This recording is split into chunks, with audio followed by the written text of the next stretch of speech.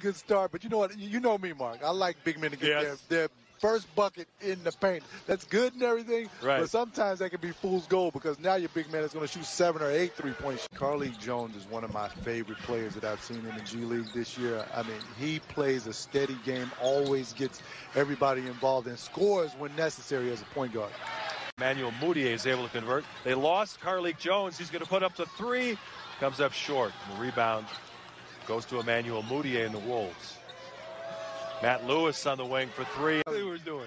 Absolutely. The Wolves had paid no attention to him whatsoever. He was able to get out on the fast break, get a difficult layup. It was difficult, but he made it.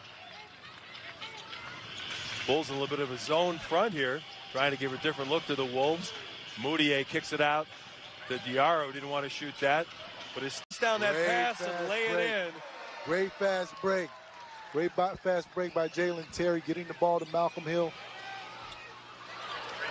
The things that you got away with in college, you're not necessarily going to get away with those things in the pro ranks.